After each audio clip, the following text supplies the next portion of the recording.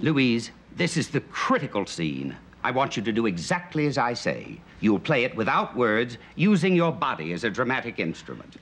Are you ready? Yes. Okay. All right. Now, you're alone in your hotel room. It's late. You haven't heard from your lover. You're angry. Angrier. You think you hear a knock at the door. Could it be him? You brighten. You run to the door, fling it open. But it was only the wind. You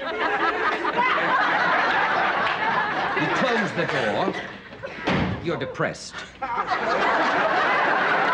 the matter, Louise? Did you slam your finger?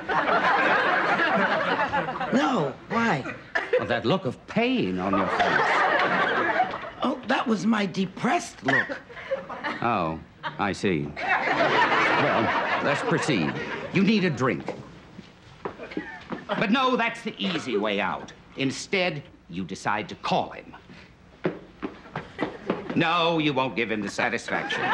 You really need that drink. No, you must call him and tell him how you really feel. But the line's dead.